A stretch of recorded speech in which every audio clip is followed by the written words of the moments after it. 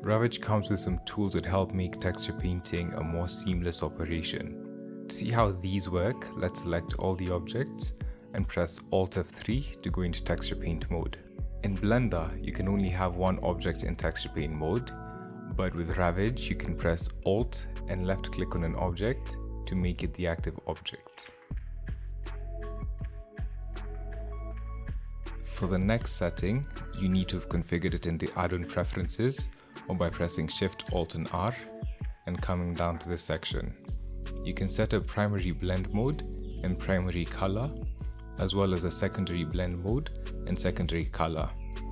You can also choose to switch these colors when switching the blend modes.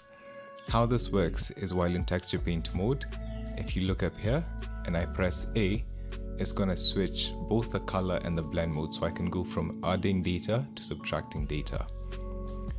You can choose to put whatever two blend modes you'd like, pick your two favorite and have them here. You can also choose to not switch the colors when switching the blend modes. And if I now press A, it'll only switch the blend modes. Ravage comes with a polygon fill tool. How this works is it allows you to select areas of geometry and mask them out. If I create a new layer, make sure images by default is set to true and base color, then OK. I can then create an image for this layer, and instead of black this time, we'll create a white image and click OK. I'll then make this the active image and press Ctrl tilde to go into the polygon fill modal. While in here, you'll notice a helper to the left. To generate a color, we can press spacebar. We can press A to add this color to a palette. Let's generate a few more. We can press S to remove a color from the palette. It notifies you when a color is not in the palette, so let's go to a color that's in the palette and press S.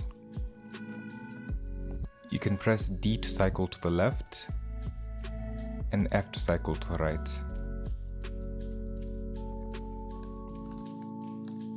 To mask an area, I just need to highlight the geometry.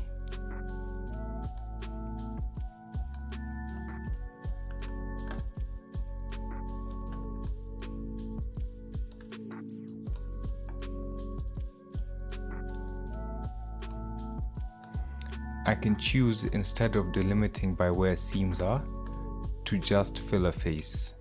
To do that, I can press W.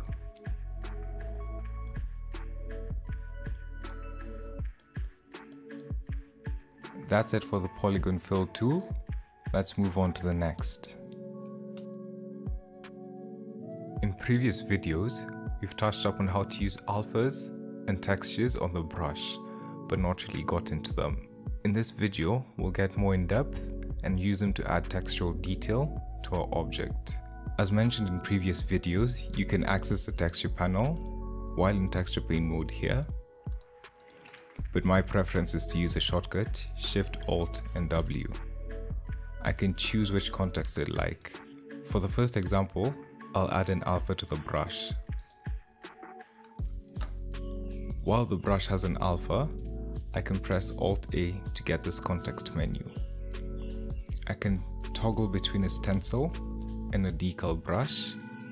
I can choose to use the decal brush in an anchored mode. To see how this works, we'll create another new layer, create a new image. We can have it as black this time, click OK.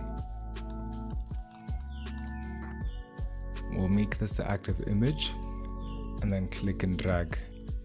You'll notice that we can easily get detail on the object without thought of it tiling.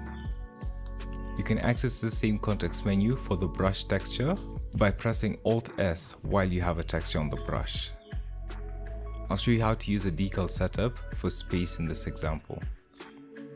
Unlike the anchored, if I click and drag, it'll make a continuous stroke. This behavior happens both for the brush alpha and the brush texture. Now that we're more familiar with how to use the texture paint tools that come with Ravage, We'll spend the rest of this video adding textural detail and decals to the object. The rest of this video is going to be a time lapse where I add this detail, and I recommend you do the same on your end.